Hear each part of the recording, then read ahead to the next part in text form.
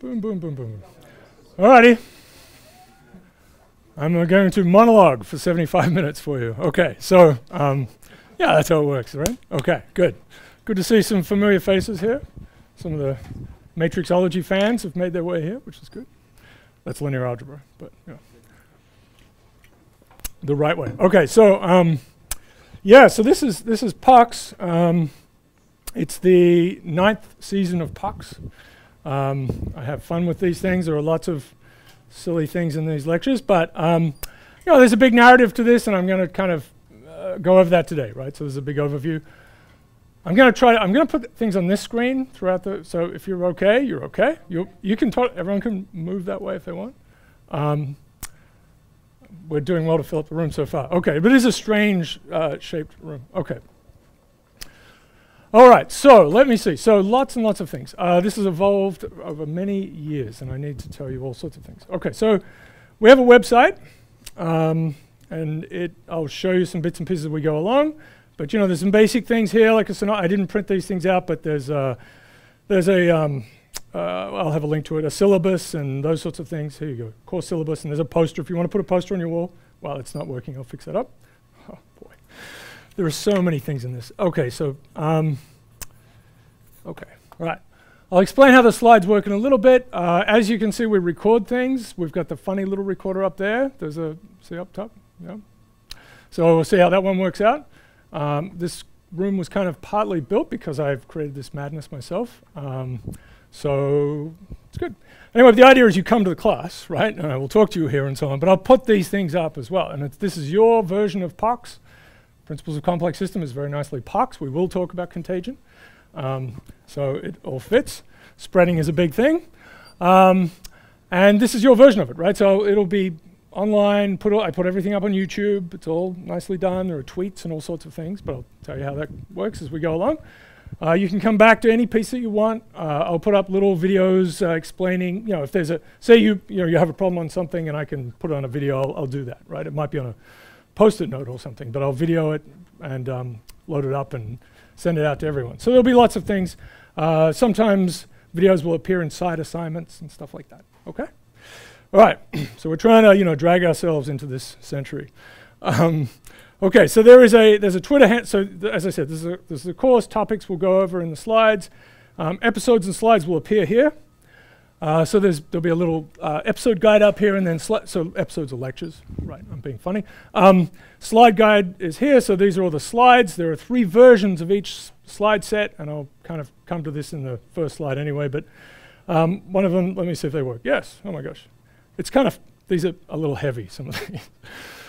Getting excited about figures, but this is something you can print out, although you might kill a printer. I may have to go and figure out which figures are too heavy for this. Okay, it's taking forever. It looks like this. There are 3 flavors for each one. So here's the handout one. Right, it's going to be like a nice thing you can print out, okay? 6 slides per page. And then this one here is the slides, and they're flattened, right? So there are none of these little funny reveals that I put in so I can give the lecture. This is the lecture as it's done, right? For some reason, there's a giant hot dog here, but I'll explain that. So I've got 7 up. We'll eventually have many, many things, but this is the start to the semester. I mess around with a lot of things, you know, so sometimes they explode, but lots of upgrades as we go along, all right? Okay, and you're welcome to tell me things don't, please tell me things don't work, they're blowing up. I will fix things up, all right. So that's episodes and slides. Assignments will appear here. There'll be some fun version there. I know you're looking forward to that. Okay, so we have a Twitter handle. So you don't have to be on Twitter. If you love Twitter, this is good for you. But if you don't have to be. You can simply come to the website and it's going to be housed here, right? And you can follow online. But that's where I will like to sort of present a lot of things, right? This is kind of like the news feed for the thing. So I'll house it here, and of course you can follow the feed. I run about 12 different accounts now, and it's kind of nuts. Okay, but it's PoCS Vox, the voice of PoCS, right? Okay, so that's getting a little excited. There is, oh yeah, this is good. Academic output, right? So this is, I'll talk about projects in a little bit, but over the years, people have produced papers that have somehow been, you know, developed in this course in part, and we're up to 33 papers, which is a pretty good output. So it's, you know, And it's also with the next course, complex networks. So you can look through these. There's all sorts of stuff in here. Okay, so the latest one, I'm very excited about. It's just in the review stage now, but it's the hottest and coldest days of the year. So that's a completely different kind of thing. This one's about e-cigarettes on Twitter. This one's about turning tweets into calories. So you look at the phrases people use about food and they use about activity. I can show you this sometime later. It's called the lexicocalorimeter, and we get a number that correlates with obesity rates for the states, for example. I mean, it's totally insane. This is the game story space of a particular sport, the greatest sport in the world. No, it was cricket, actually. The Australian rules football. And that's the arcs of these games, right? So I'm talking a lot about stories. That's what we're trying to get to here. This is a terrible thing. This is school shootings and the interaction with social media, which is, it's not super predictive, but it's there, and there's some stuff. So anyway, this goes on and on and on. Surfing around, this is drone warfare, stuff about contagion, things about Google Books. All right, there you go. So if you're a graduate student, that might be a thing for you to get excited about. Yes, some explanation of video production. That's, all this madness that you see before you. And that's basically the website. All right, good. Okay, so I think that's all I wanted to show you. If my computer explodes, don't explode. Didn't explode. Okay, all right. So, yeah, there are like 60,000 lines of LaTeX code behind all of this now, which is very problematic. It would probably take a day for the whole thing to compile. Anyway, it's literally kind of a code thing. You can click on all these things. Lots of things are clickable, right? So they'll all be PDFs. I'll give you nice PDFs. That means they are kind of heavy things, but get them off and look at them in Preview or Acro Read or whatever it is. Lots of things will be clickable, as I said. All right, so today I'm going to just give you kind of an overview. We'll get to get a little bit serious towards the end. We'll get a manifesto, and we'll talk about complexity, which is this, whatever this thing is, right? It's been a bit confusing for people over the years, but basically it's science, right? It's science. We're doing science. Just grow up and dig your way out of your department, and you might have some fun. Okay, but I'm going to talk about, and I'll probably have a go at everyone. I'll tell you some of my background so you can understand some of my things. Okay, so all right, so off we go. All right, so there's a team behind this. Very important characters. Okay, so let's see. All right, so orientation. So this is some basic stuff. So I'm the director of the Vermont Complex Systems Center, which is a sort of ragtag group of people doing all sorts of interesting things. And so you can just find out more about that if you haven't already. But we also run, Chris Danforth and I run the Computational Story Lab. And we do all sorts of stuff, as you've seen by some of the things I just produced. Chris comes from a weather prediction background. He worked with Jim York, who's the person who came up with the word chaos. Period 3 implies chaos. It's a great title. Titles matter, right? So that's where that word came from for dynamical systems. Lots of team members here have gone off to do all sorts of other interesting things, and I've listed some of them here, but some of them are still with us, which is good. We don't want to lose them all. But we have a lovely team, very happy team. We do all sorts of fun things. And lots of stuff are coming out now. Oh, yeah, and that's the Roboctopus. Yeah. So our mascot is a robot. It's actually a real octopus in a robot suit. Okay, we have a roboticist, Josh Bongard, who's world famous, so we had to throw him a bone there. Because eventually his creations will kill us all. All right, so this is a little summary. The clicking's not working, but this is a little sort of summary, if you like, just a picture for each paper of my career so far, right? So there's that thing that I'm calling a telethon. This is a word. I want it to become a word, telethon, which means the end of heat. Like solstice is stop sun. So anyway, that's that paper, the lexicocalorimeter and so on. But just to give you a sense, I came to so I'm from Australia. I came to the US to work on complex systems. I read this book, and I'll tell you about it in a little bit. But I ended up going to MIT, and they said, no, you're not allowed to use those words, right? And that's wrong. They were kind of grumpy. And of course now, that's what people talk about, right? So all the time. Anyway, so the first thing I worked on in the end was river networks. And so these are continental scale river networks. That's actually the Mississippi. Where's my wooden spoon? Okay. That's actually the Mississippi, or the biggest parts of it. So that's a lot of stuff about networks, and they're branching networks, which we'll come to in this course, certainly in the next course. satellite data, right? So that's the thing. People have made up nice little theories about rivers and so on, about networks, and they've gone out and measured things. This is something that's become more and more of an issue, right, is that measurement matters tremendously, and a lot of stuff is opened up now because of data. And we talk about big data mainly because it's now about people. I mean, we've had big data in physics, we've had big data in biology, we've had these things, we totally had these things. We've had just unbelievable amounts of data since about 2000 streaming out of satellites, right, for telescopes and arrays of telescopes for astronomy, right, and astrophysics. It just transformed the field. Suddenly you have to become data science type people. But anyway, now it's about people, so now we're going to really talk about it. Now we'll call it big data. But this was a big data thing back in the day, and that's, you know, it was almost embarrassing to work on data in such a way to sort of, you know, if you come from a physics background, you have to have your beautiful theory about the world, which is also true of the social science, right? You need to have your great theory, apparently never having met a human. Certainly true of economics. So we'll bash economics mercilessly. And it's easy to do because they do it themselves, right? So anyway, but lots of things. This is about how trees fit together in forests, and that's funny shaped trees. How organizations work. This is the small world problem, 6 degrees of separation. We'll talk about that. It's a big network story. How do you find people? Lots of stuff about contagion. That's the SARS epidemic. This is about fame. We will talk about fame, so I'll explain to you how to become famous, which is good, right? This is happiness. We get into happiness here, so we've done a lot more in this area.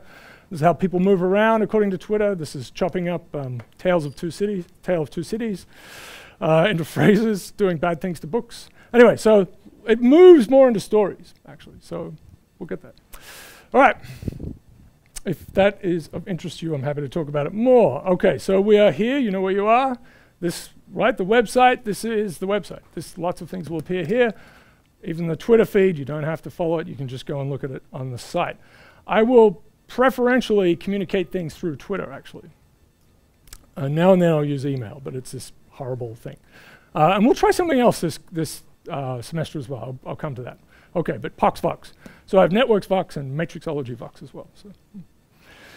All right, so there are these things that I mentioned before. You can get them and print them out and look at them and tell me if they're wrong. But the syllabus is 8 or 9 pages. Some of what is in it is in here. Office hours, I'm going to try this. It depends on what we can do afterwards, but it'd be nice to have half an hour after this lecture, Tuesdays, and then a couple hours on Wednesdays. And this is over at Farrell Hall, which is a long way away if you haven't been there. It's that triangular building, used to be the library of Trinity campus.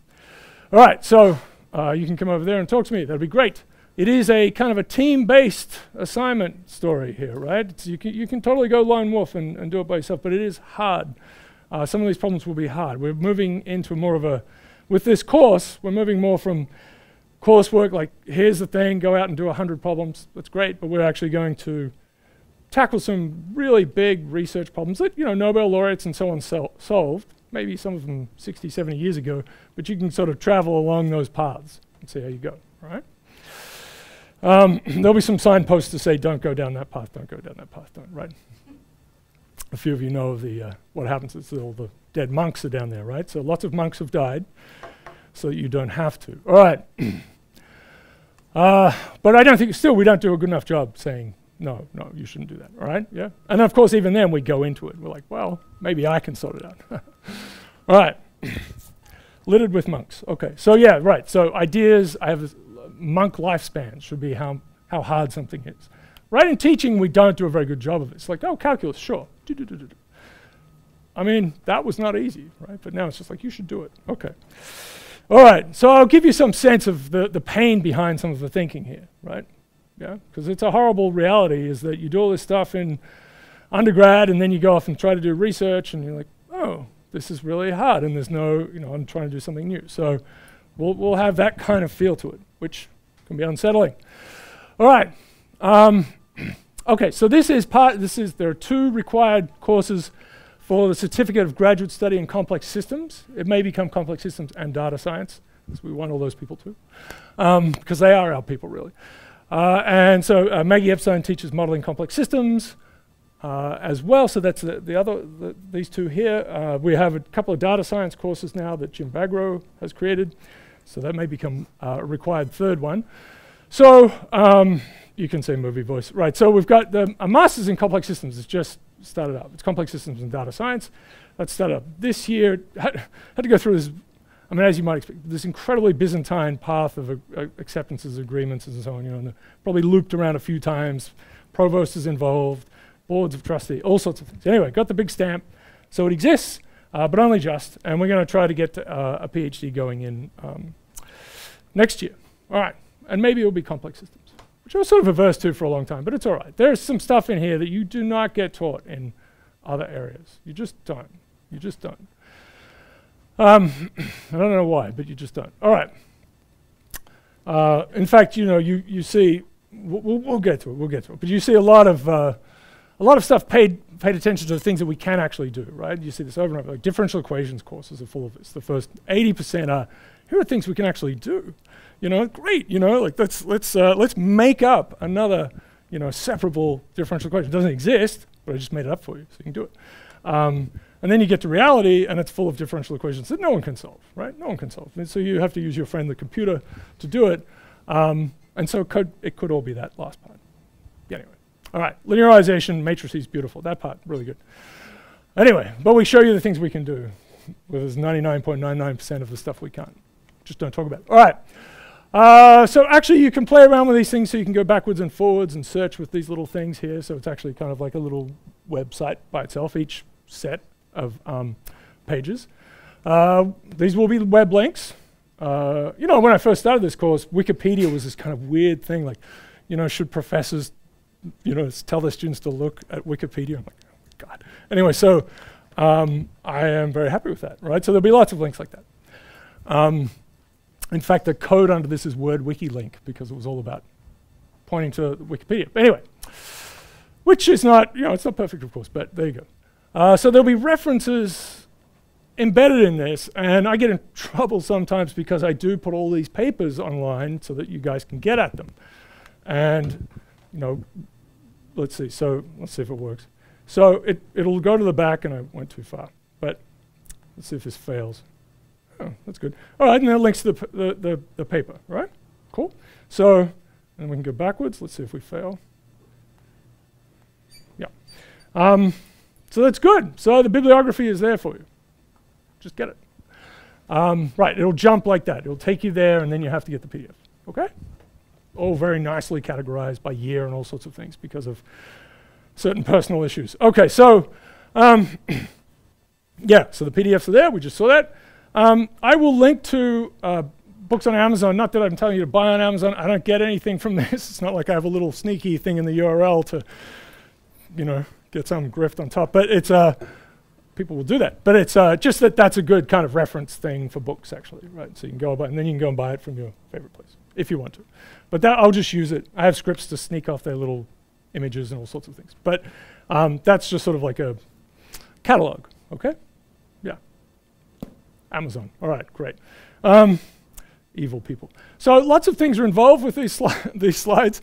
It used to be LaTeX. Now it's Z-LaTeX because we had to go to different languages.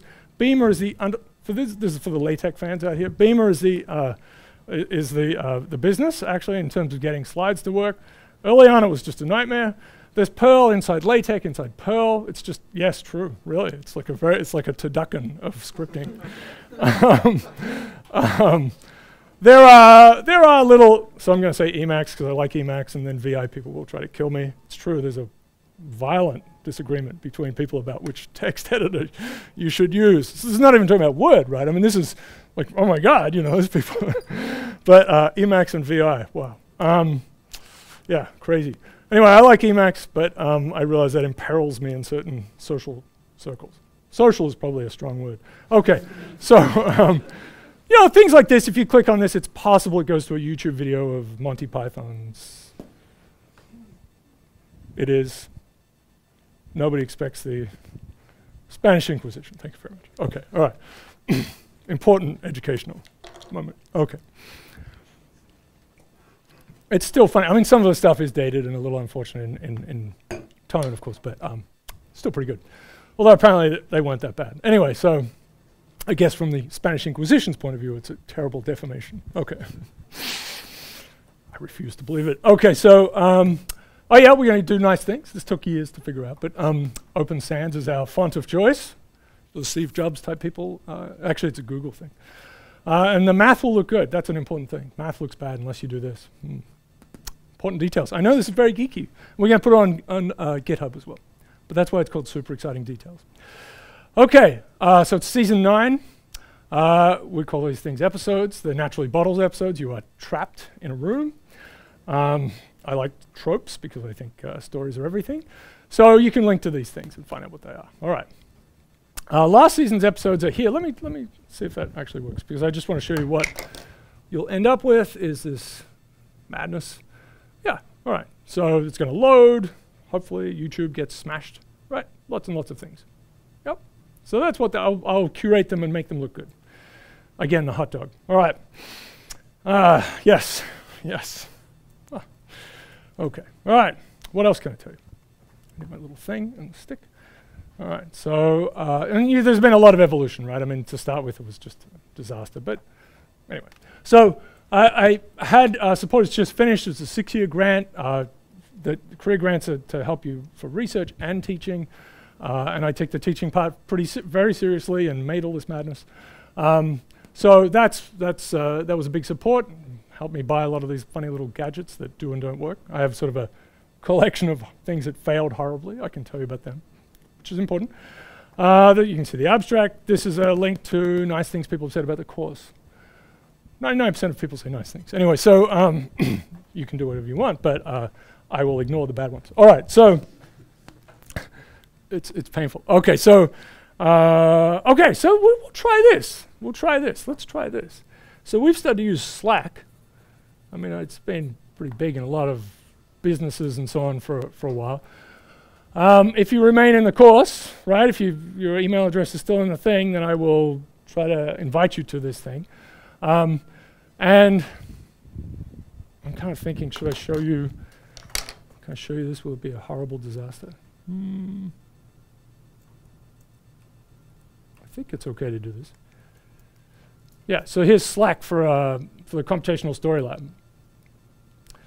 And right, so this is the thread around this telethon paper I was telling you about, right? So we're dumping stuff in, saying yes, no, all sorts of things.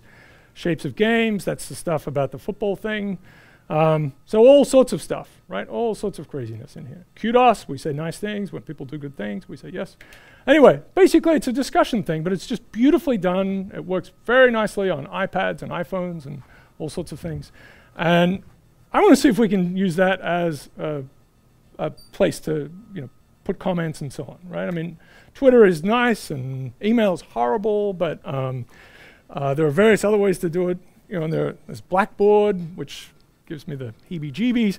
So I can't go near that. Anyway, which is the name to do with a horse, actually, a long time ago.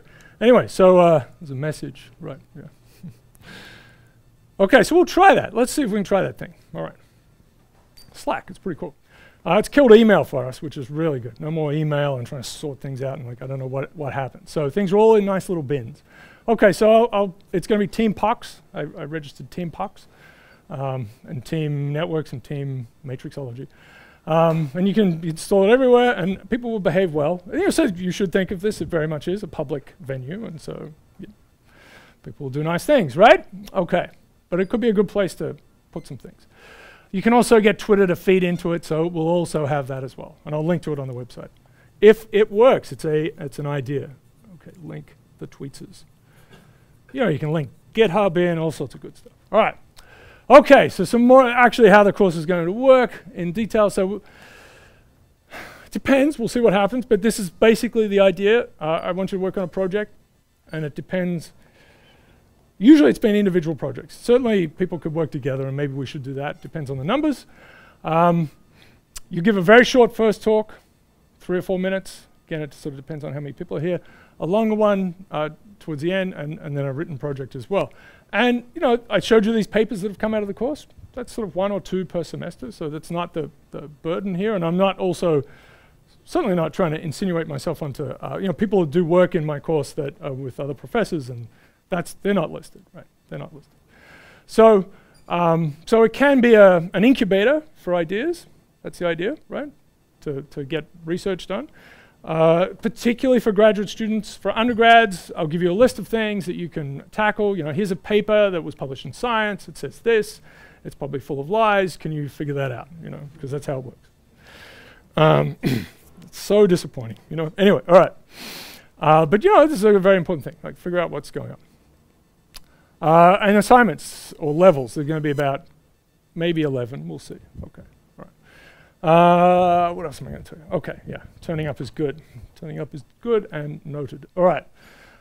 Grading works like this for all of my things. Pretty simple. 0 if you put nothing, or you've got it's a total disaster. You've answered something about, I don't know, literary theory.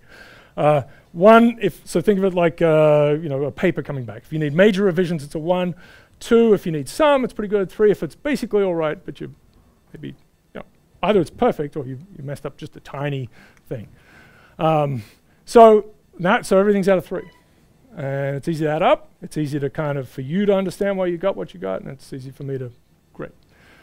Or for the Department of Truth, actually. We have a nebulous grader who you will never see, who's referred to as the Department of Truth. All right, so I just hand it through a hole in a wall and it comes back. Okay. All right, so that's what they will do, but it means they will behave well. These are things you know about, right? I'm just putting them in the slides. As I said, PoCS is a big deal.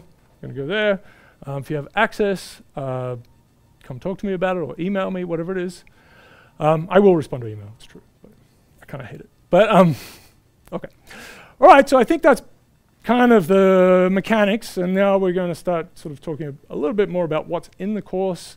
So that's this part. I'll give you a little bit more about projects, and then some sort of pointers to things like centers and so on around the world. And then we'll get to this complexity bit at the end. How are we doing? So I'm confused because we start at 1:15 because of this new thing, and I have to think about when this finishes properly. I may write this down for myself. Okay. All right. But assignments, as I said, let me just say that again, teams, right? Work together. It's good. Thoroughly encouraged. Group suffering is really good. Okay. It's important. Suffering is really important. Okay, so it's, as I said, standard kind of coursework to research-focused transition, right? So we're in between, right? I'm not just giving you, here's a topic, go and think about it. We're going to travel some paths, but it's going to be a lot of different things. And the truth is, when you get to a real-world problem, you may need, it's kind of an algorithmic approach. You may need differential equations. You may not be able to do anything. You may be able to just sort of describe it, and that's kind of where it stops, at least for now. So we'll get to that issue, which is a bit of a nightmare for science in general, because we've done really well for a long time, right? We've solved all sorts of things. We feel very, very clever people, Science has taken off tremendously. We got a little carried away with it. Anyway, so there's going to be a manifesto, which is just for fun. I'm just saying this. But basically, we're talking about what's now normal science, right? We have the data streaming in. We have these problems that transcend traditional disciplines, which got made up to solve very real problems. But so many things are involved. Social, technological, environment. There's a real spread of things involved. And no one can know all of it, I suppose, but you can certainly be well versed in lots of areas, and you can be kind of dangerous as a result.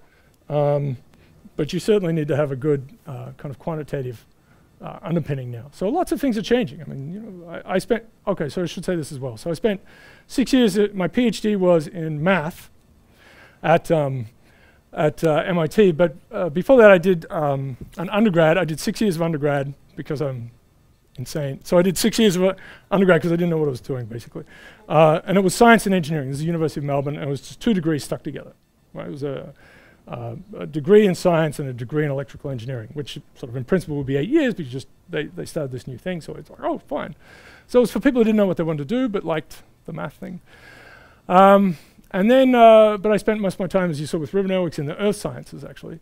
And then I went to Columbia and spent 6 years there, again, partly in earth sciences, but mostly in sociology. I was actually in the social sciences institute. So I, really kind of, got moved out of being the smarmy physicist who thinks they know everything, right? There's a XKCD cartoon for this that I'll put up.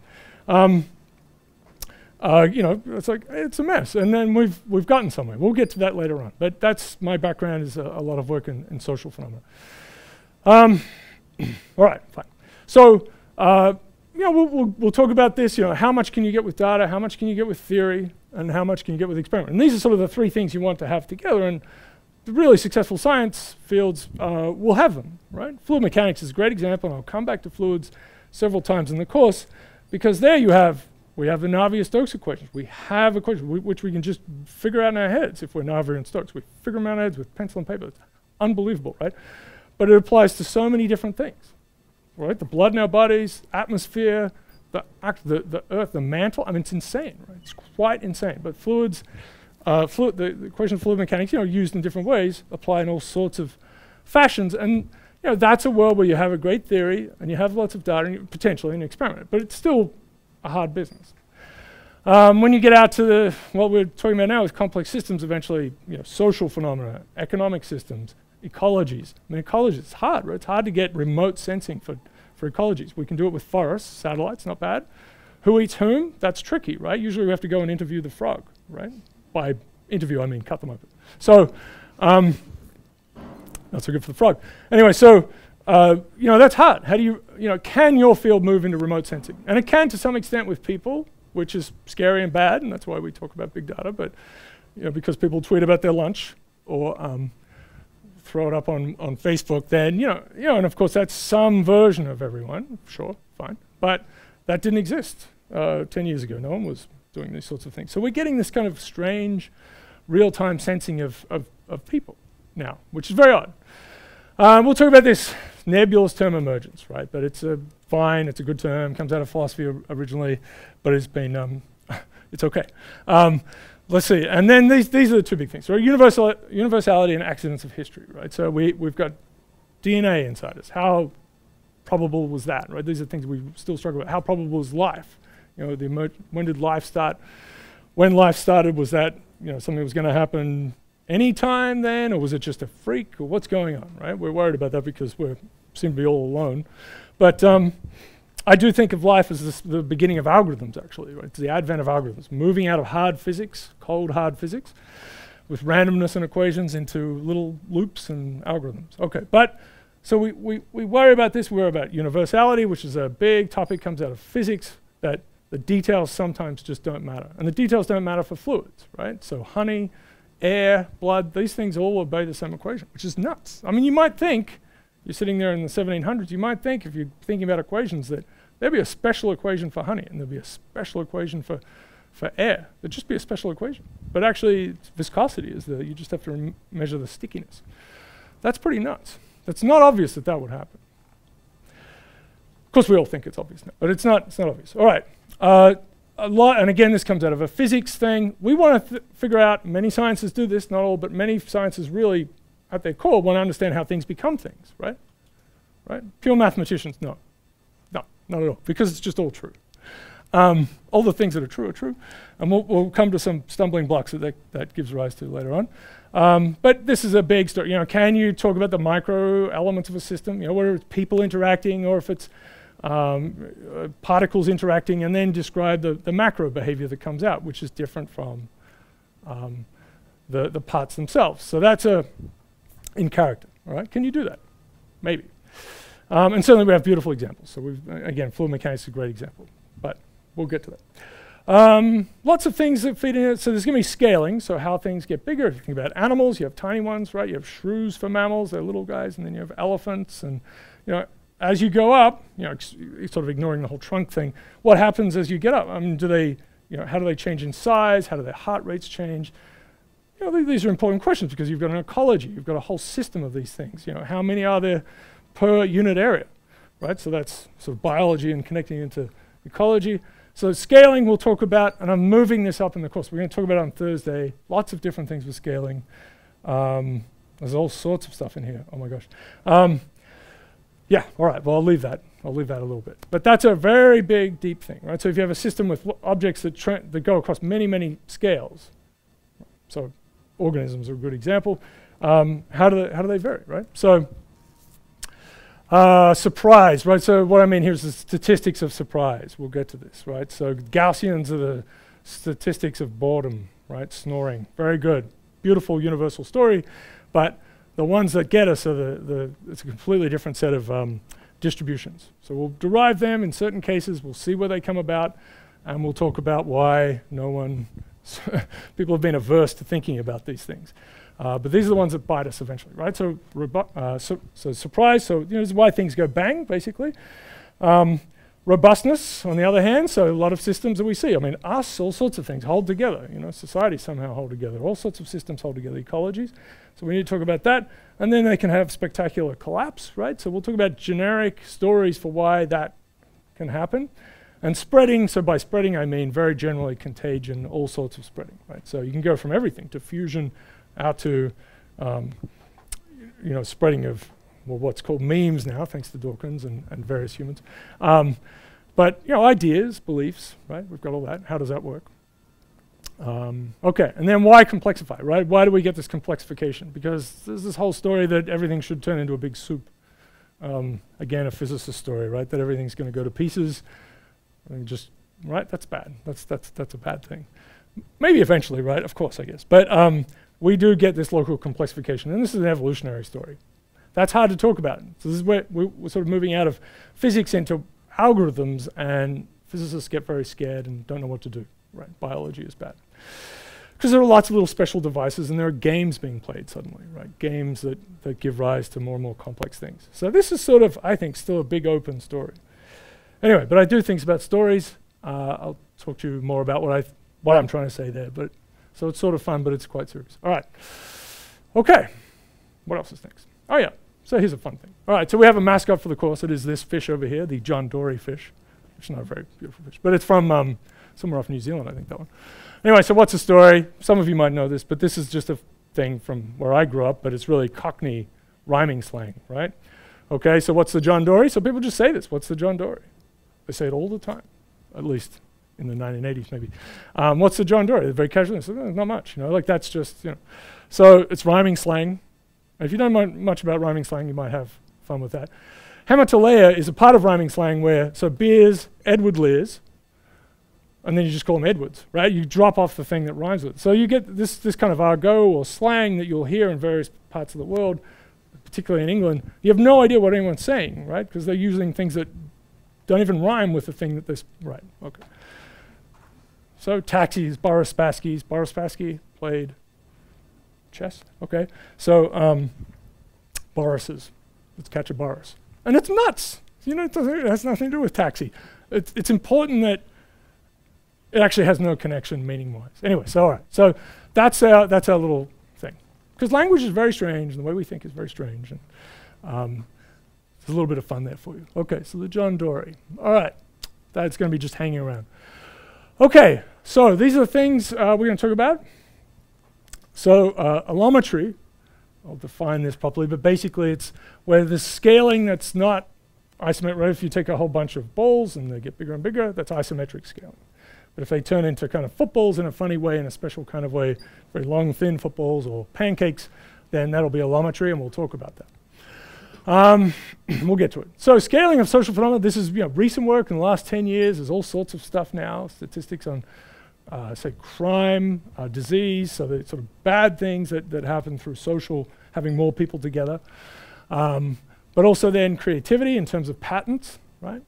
So that seems to scale superlinearly, right? So you double the population, you don't just double the number of patents. It actually gets a little kick. You also get more disease, and so on. You get a little kick like that as well. It's also, so that, these are very interesting things. We'll get to it. But it takes less infrastructure to supply that population. So there's a returns to scale. So why doesn't everyone move to cities? Interesting question. They certainly have. Let's see. So this term here, power law size distributions, that will be a big deal, and we're going to work on that next week. Usually it's Thursday, but next week we'll do it. So-called non-Gaussian statistics. We'll get to this. And I guess it's on a separate line, but Zipf's law. So we'll talk about Zipf. Zipf is an early data maniac who passed away in 1949, but was a linguist who did lots of things with cutting up text and counting things. All right. But did much more than that. So we'll get to that. All right, because we want to understand things. This is the big departure, right? This is why we talk about complex systems, why we talk about it in a kind of a physics-based way, is that we want to understand where these things come from, right? So here's this, whatever it is, distribution of wealth, distribution of cities, what's going on? People move between cities, so there's some kind of attraction thing, there's some sort of agglomeration mechanism. Can we propose a simple one that basically produces that? So there are lots of, we'll come along. There are many, there are many of these. These distributions are everywhere, right? So if you look at craters on the moon, their diameters have a power law size distribution. It's kind of nuts. Wars, right? The number of people killed in wars, which is pretty shocking, but it's like that too. Terrorist attacks have a similar kind of story. And as I said, I think wealth, right? So wealth is like that as well. So lots of very different things. But here's why it gets hard. It's because it's not the Gaussian story anymore, right? We have a central limit theorem, which we'll talk about, which has a sort of a universal story, and you kind of understand it completely. These guys, there are different ways to get there. There's usually some kind of growth mechanism. There's some sort of rich gets richer kind of phenomenon, some version of it. But there are different ways to get to things. So there's lots of arguing, lots of people, scientists being silly and so on. But these are a big deal. All right. So what are the mechanisms? And I'll give you a few really basic, profound ones that have been rediscovered somewhat humorously over and over and forgotten, obviously, or missed by. And this is one of the issues, right? You've got people in disciplines here and disciplines here, and they figure these things out, and then eventually we kind of get a big story together. That's okay. Scaling in biology, we talked about that. Obviously, we'll have some weird ones like platypuses. Platypuses are strange because they're strange for various reasons, but there's something that they do that, well, there are a lot of things, but there's one thing, the echidna is the same, right? Echidna is in the same box. They lay eggs, which is very strange, right? Okay, right, yeah. So the monotremes, so excellent animal, okay. That's also the name of that computer, okay.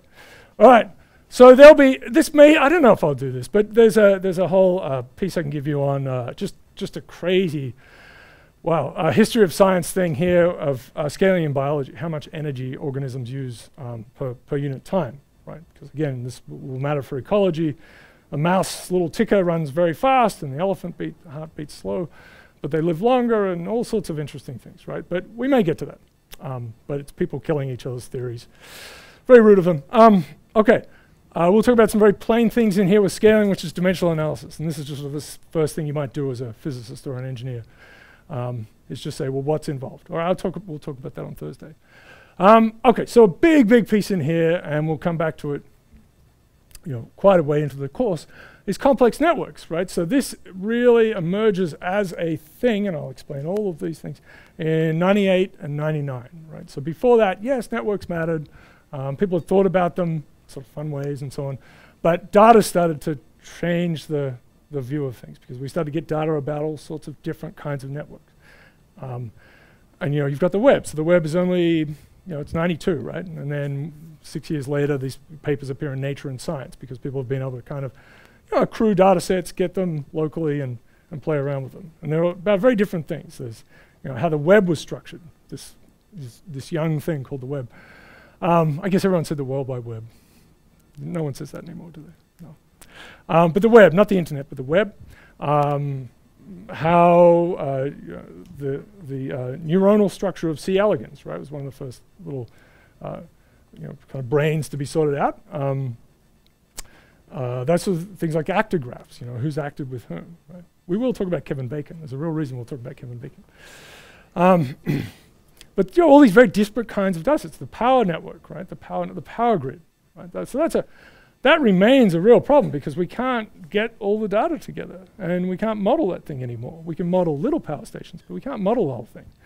And so that's a problem because sometimes it all goes kaboom. We'll say that again, that's a robustness issue.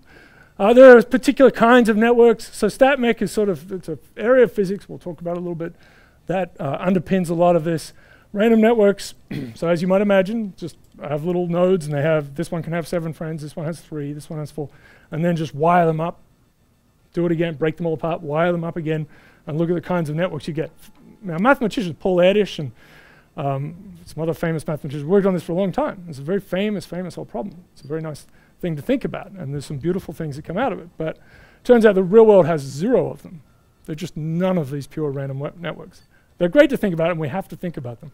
But the real world produces unlikely things. I'll say it again probably, but it's akin to saying, all the particles are in the corner of that room, right? Which never happens. Physicists will say, oh, that's just silly, right? Everything's going to be basically like this, and there are lots of micro versions of what the air feels like to us, so that's why it's most likely.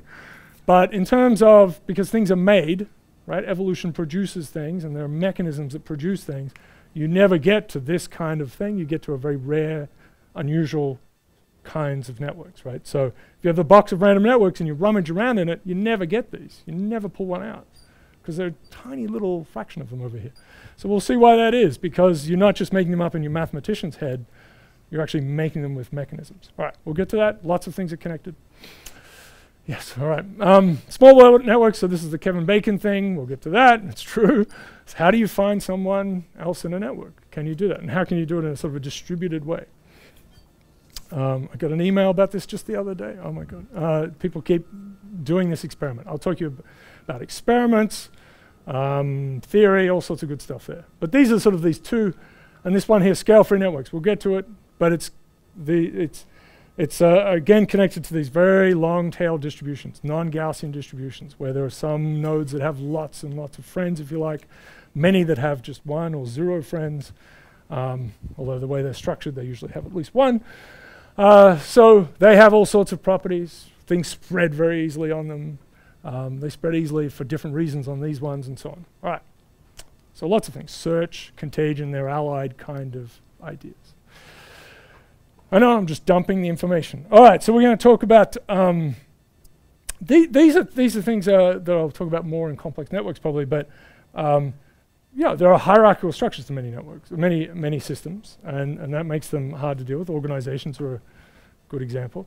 And modularity, that there are little pieces within bigger pieces within bigger pieces. All makes sense, but these have been hardened up because of data, right? We've said, okay, look, this system has all these interactions in it. It's basically some kind of network. Now we can put it, shove it into a computer and do all sorts of analyses with it. It's taken many, many, many years. I mean, we're 15 years into this still, and people are still figuring out how to even really just starting to codify the idea that networks change with time, which we all know. But now we talk about temporal networks. And it's a thing to work on. Of course, everyone's been working on it for a long time, but now it's now we're kind of there. We're able to do it. All right. As I said, so general failure mechanism. So we'll sort of talk about it in terms of a forest fire, right? You imagine having forest breaks put down. You have a limited way of doing that, and there's some unevenness to the probability of fire. If it's say lightning strikes, right? So the more of a chance of lightning strikes in this corner, you put more breaks. What does your optimal effort in putting these breaks down end up as, and what does that mean in terms of robustness? Most of the time it's okay, but if you get a strike out in this big field, it's a disaster. So this is a big story. It's highly optimized tolerance, HOT. It's very good acronym work by John Doyle and colleagues out at Caltech. That's a beautiful story. Anyway, we'll get to that. Okay, yes, information language will do these things, blah, blah, blah, lots of search problems. Yes. All right, we'll talk about language a little bit. What I like to call socio-technical systems, you'll see sometimes people say techno-social, but I feel that's not very nice. So we will talk about spreading, basic models of spreading, and then complicate them in various ways, but there's disease and social type spreading, different things. And so it really depends what's going on, right? So, you have interesting kind of memory in social spreading. Right? We'll talk a lot about marketing as well, actually. But you remember if someone told you about something or you heard about something, those things go into your head. Usually with disease, it's the other way around, right? You get an immune response, and that helps you a little bit on the next term. There are some things where you get more of a dose, but your dose builds up. So there are some famous things in here. Mark Granovetter's very famous work. So thresholds in contagion. So people have thresholds, and then they get exceeded, and then they start behaving in a certain way. Connects to a lot of different things. What else? Yes, cooperation, all these sorts of things. All right, okay. What I like to call the socio-technocene, right? That's where we are, people plus computers. Not really the Anthropocene. Okay, so this is a little rough. this I'm just going to show you that, you know, we're moving along in these different fields, right? Physics, you know, we're ridiculous. Thousands of years thinking silly things about how the Earth went around the sun and getting burned at the stake if we said the wrong thing. That took a long time to sort out, right? So, you know, the physicists are all very smug about how, you know, they have things to 10 decimal places and so on, but there were thousands of years of getting things horribly wrong. But these, you know, all these fields keep moving into this kind of big data thing, which is no panacea, but it just means it's just got to happen, right? And the social sciences are one of those sort of the last ones to move, I think. Interestingly, the physicists have managed to find a place that won't be affected, which is string theory, right? So that was very clever, because you can't measure anything that small. So, well done. There's that. I'm not sure what will happen with philosophy, but you know, there are various fields where there's a big data element to it, and it doesn't wipe out the other stuff, right? You don't just pull in, say, Google Books, which has all sorts of problems, and then say we're never going to read Shakespeare again. No, that's not what's happening. It's a augmentation, right? All right, so this is let's see if this plays. This is Feynman, who's, you know, this is your archetypal snarky physicist. I don't know if this is going to. Does this work? Ooh. All right, we'll see if it works. You tell me.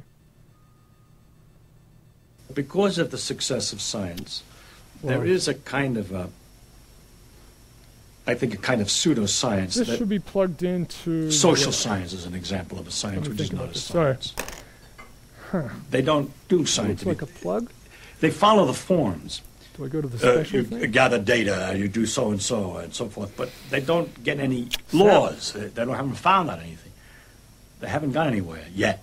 Maybe someday they will, but it's not very well developed. But what happens is, at an even more mundane level, we get experts on everything. Bear with me. It sounds like this sort of scientific expert. And you'll have to try to listen. They're not scientific. They sit at a typewriter and they make up something. Tells you what like physicists are like. Food grown with fertilizer that's organic is better for you than food grown with fertilizer that's inorganic. May be true, may not be true. Okay. Okay. And then we'll have a palate cleanser of Sheldon Cooper. Because of the success of science, there is a kind of, I think, a kind of pseudoscience that social science is an example of science. Is not a science. They don't do scientific. They follow the forms. You gather data, you do so and so forth, but they don't get any laws. They haven't found anything. They haven't gone anywhere yet. Maybe someday they will, but it's not very well developed. But what happens is, at an even more mundane level, we get experts on everything. It sounds like they're sort of scientific expert.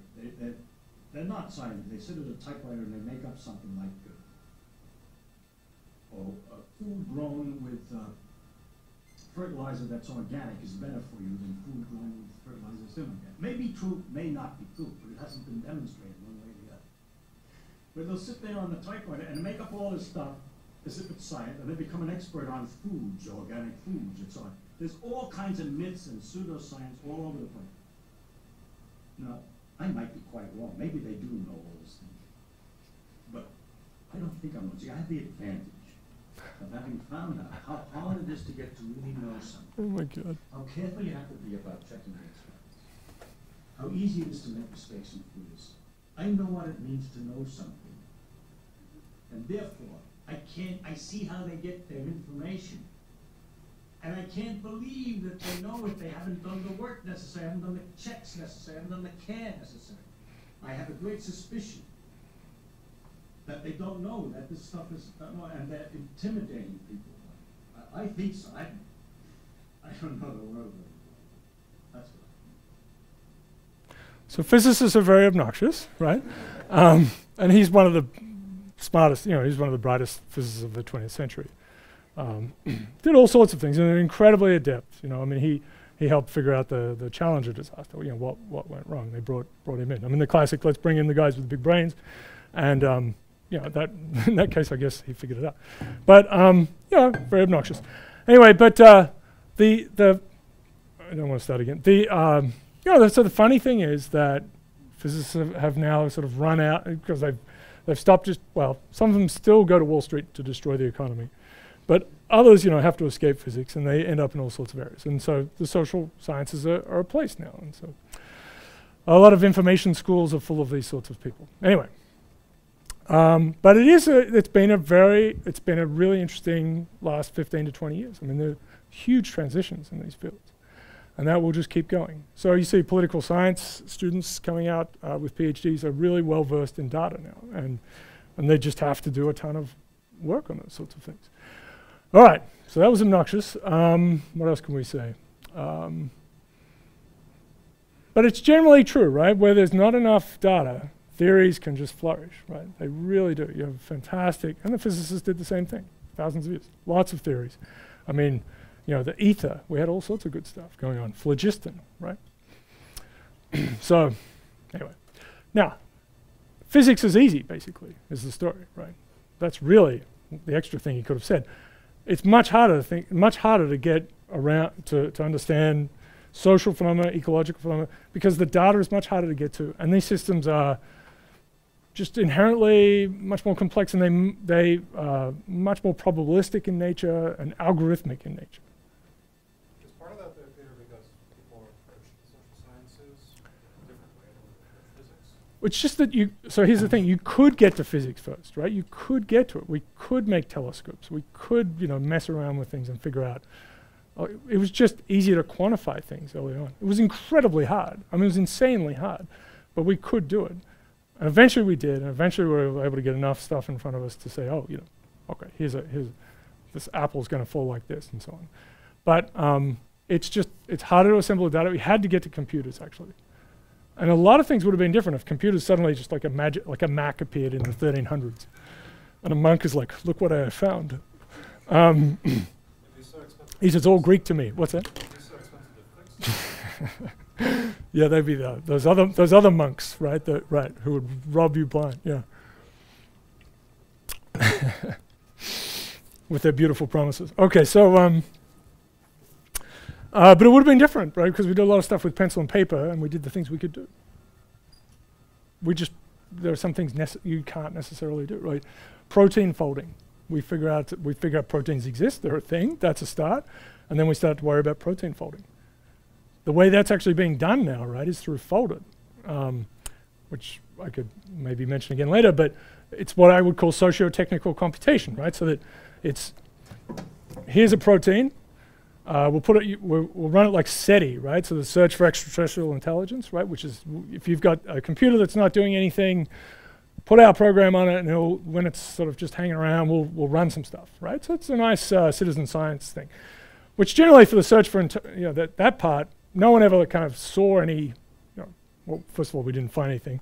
We could do the search for terrestrial intelligence first, would be good, but I guess we gave up on that. So, but the folded one, the setup was it gave you a little thing that you could watch, right? So you could see this protein, and you could see the algorithms trying to fold it and do things. But it was kind of obvious to a human sitting there. It's like, well, obviously you'd pull the rabbit through the hole. Like, what is it? Why is the computer so stupid? I don't really know that algorithm actually. But anyway, it's right. So people started to write in and say, "Good God, like, please let me. I want to kill my computer." Or what, however they responded. This thing is struggling, but it's obvious it should do this. So now it's people plus computers, right? People put little algorithms in, and then what I called it play and crunch, but now we call it hunch and crunch, right? So the humans are the play, hunch things, and the computers do all the crunching stuff, right? So people can move things in a big direction, and then the computer can figure some stuff out. And it may take many people and many computers, and that's the real socio-technical computation. Google's like that, right? I mean, Google's a mess now, but when it started, beautiful algorithm, we've got a matrix, let's do some linear algebra. But all those links were set up by people, right? So there was definitely people making meaningful connections, and then a crunch coming on top to yes, how are we doing? To get out a real pattern. All right. Okay, we had Feynman. We'll watch Sheldon Cooper. This is the real version of a. Penny, Penny, Penny. This is for you. Hello, Sheldon. Hi. What is this? Read the question. questionnaire I devised. I'm having some difficulty bonding with a colleague at work, so I'm doing a little research to better understand why my current friends like me. Yes, well, that is a good question. But is this really the best way to figure it out? Yeah, I agree. The social sciences are largely hokum. But, short of putting electrodes in your brain and monitoring your response to my companionship, this is the best I can do. Okay. So it still goes on, right? Yeah, all right. There we go. There's our physicist. All right. All right, I'm talking too much. Let's see. So lots of other things. Large-scale social patterns, how people move around. This has been first really tackled through cell phones, right? Somewhat dubious. So there's an anonymous cell phone company just fed a ton of data to the Barabazi lab. No one knows which country it is, or you can figure it out if you've got the data. You can see which cities and so on. But that's a bit unusual. But yeah, it's just some enormous phone company called, right? So of course they would. But let me say that they did. Called and said, we love your work, and we'd like to give you data. So we don't know really what, but that's, you know, we've got these actually universal sort of patterns of how people move around. So there does seem to be something there. But that's a very hard thing to get to in the 1800s. People definitely tried. They documented all sorts of things. You know, I mean, this is a bad thing to talk about, but eugenics was a very serious thing for a lot of scientists. And you go into the 1930s in Nature and Science, the magazines, and you will still find, you know, the titles are about eugenics, right? So you have a lot of people, H.G. Wells, you know, I mean, these people talked about it all the time in all sorts of ways. And so they did, some of them, the statisticians like Galton, was a pretty famous statistician, you know, walked around cities and would count how many good-looking people there were. And they had all sorts of ideas about these things. They would have loved this, but they would have done terrible things with it. So people have tried, you know, they want to find these patterns out. All right.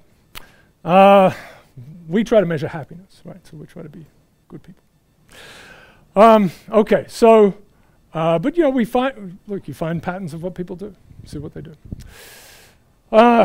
Decision making, we'll talk about that actually, yeah, voting, those sorts of things, how that works, it's a big deal. This was just a silly little thing, but basically this means fame, right? I'll explain this, there's some little thing here, that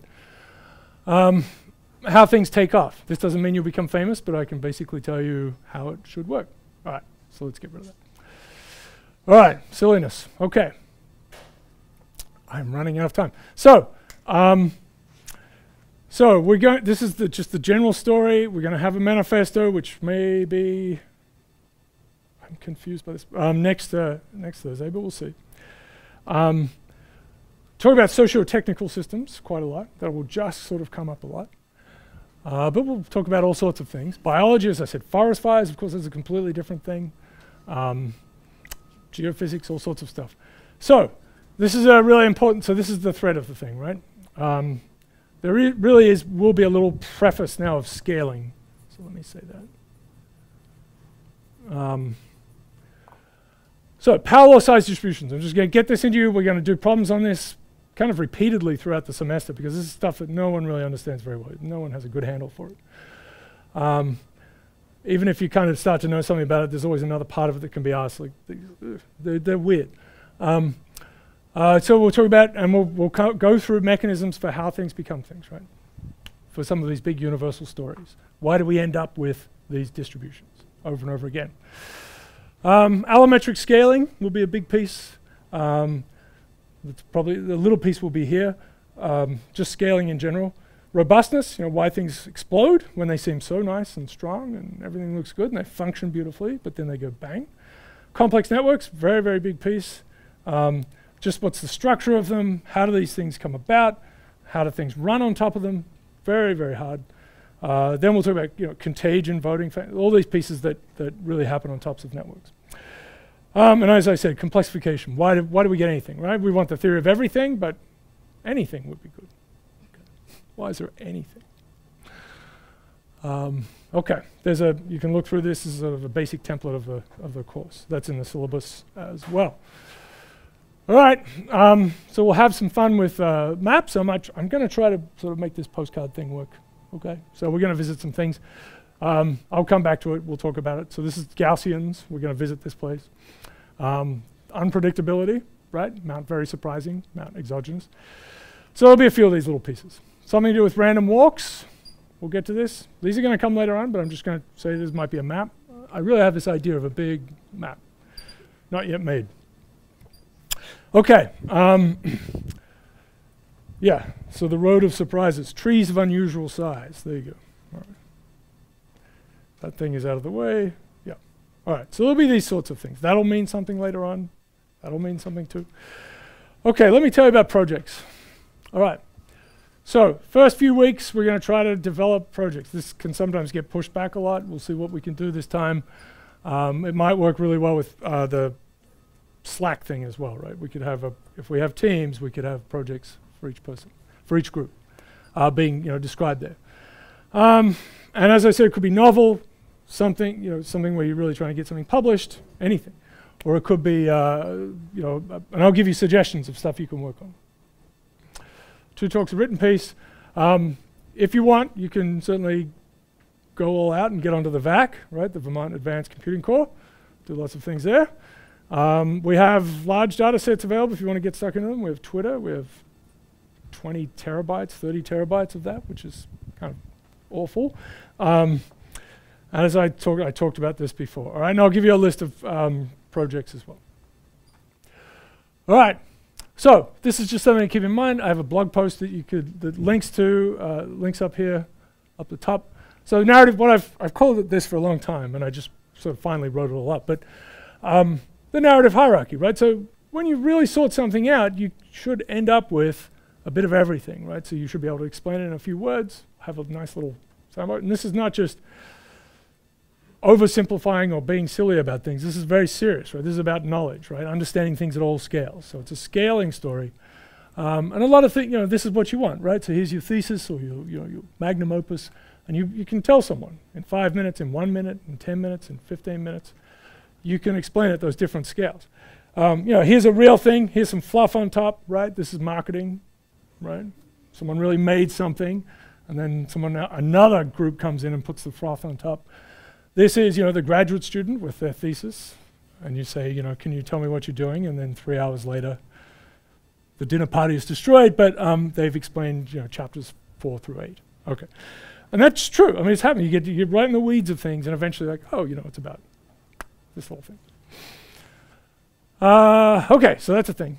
All right, I'm not going to get to the next piece. Okay, we'll talk about all the defining stuff in the next lecture. That's okay. But let me give you a few pieces here. So this is the book that I first sort of came across complexity. It was a popular book in 1993, and it followed on from James Glick, right? Chaos was a very famous book. It was a very serious book. It covered a lot of real things that people had done. Was about this great field called chaos, or this very, very exciting, interesting field. And then this was a number of sort of books that came afterwards, like let's have what's the next thing? And it's not quite, it wasn't as baked, right? And this is a long time before, the data piece really starts to come in and help us figure things out, and it's certainly well before anyone was talking about networks. There are some networks in here, but not a lot. This is my friend Marikoff, who's a brain surgeon now, and he was the one who handed me this book, so I'm going to mention him. He's a wannabe scientist. There he goes. No, he's a scientist. Yeah, of course he is. There's a Terry Pratchett reference there for you, for those people who are so inclined. All right. A couple of popular books.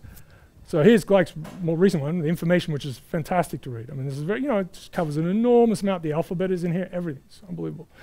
This is about information and data. These are a couple of popular books. Melanie Mitchell is a long-term member of the Santa Fe Institute, which is sort of the progenitor of a lot of the ideas around complex systems. Neil Johnson is a colleague of ours who's down at Miami now, was at Oxford for a long time. But these are friendly ones, right? What else do we have? So Zipf, it's a republished version now, so you can get that for not too much. So this is a very famous book. It's a very interesting book in terms of the history of people quantifying social phenomena. Schelling, who's a Nobel laureate in economics, his famous book, it's from 78, and it's very much this story. Like, well, let's think about the micro behavior, people doing certain things, making certain choices. How does that give rise to everyone switching to a particular choice, whatever it is. He has all sorts of things, like people adopting hockey helmets in hockey, right? No one would wear them because it was, not the right thing to do, but eventually everyone switches. Lots of different pieces in there. Philip Ball, who's a Nature writer at Nature, he's written a lot of books, published a lot of stories, very beautiful, produces beautiful things. This is a kind of a survey of the time of, again, like all these physicists working on all this sort of social phenomenon. There's pedestrian dynamics, there's all sorts of things in here. Okay, there's that one. This is a piece that we don't really get to in this course, but it's algorithms and evolution, right, wrapped into this one kind of big synthesis here. So that's an interesting book you might want to explore. And then this is about what I think comes next, which is stories, right? So that humans are storytelling things, homo narrativus. And these are attempts to understand what that means for social phenomena. These are more textbook type things. So this comes out of the social sciences against Miller and Page, who are at Scott Page is at University of Michigan. Miller is at Michigan too, right? Yes, which has a big complex systems group. Santa Fe Institute as well. So that's more about social phenomena. This is, from a physicist, all sorts of things in natural, so earthquakes, all sorts of stuff in here. You could dig into that if that's your sort of thing.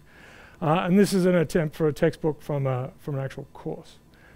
All right, there's some online things. So Melanie Mitchell has an intro to complexity now. This is coming out of Santa Fe Institute. It's a friendly online thing. Lara Adamic, who's now at Facebook, was at University of Michigan. She's in the big data science team they have there. Lots of stuff about social network analysis, and there's our course. Lots of centers around the world. There's us. There's NICO is a big one. That's Northwestern. Michigan's been there for a long time. There's NEXI, and of course the Santa Fe Institute, which started a lot of this. And it was started by economists, Nobel laureates in economics and physics, right? So Murray Gell-Mann, who came up with quarks, and then all sorts of Phil Anderson, another famous physicist. So kind of very interesting. So I'll make jokes about these people, but this is the start of a lot of things. Nautilus magazine has been sort of emerged as this kind of great thing. Everything's online. You can buy the magazine as well, but lots of beautiful things are being produced by this. And Complexity Digest is like a little, if you want something about papers and recent works and so on, that's a feed that you could go to. Of course, now it's on Twitter. It used to be just an email thing. Okay, so we'll have the, so that's sort of most of the nuts and bolts. We'll start talking about complexity properly on Thursday, and then we'll talk about, and we'll have this manifesto thing, which is very short. It's just a basic thing to say, yes, we are, and we can, and we should, and this is the right thing to do, because it's been a kind of an argument and a fight for a long time. And then we'll talk about scaling, which is full of all sorts of interesting, crazy things. There'll be nails, there'll be organisms, there'll be things with horns, there'll be Moore's law, technology is in there, all sorts of good stuff. All right, so that's a start. That's just a start. And there's a lot of stuff that I will transmit, but off we go. All right, thank you. Okay.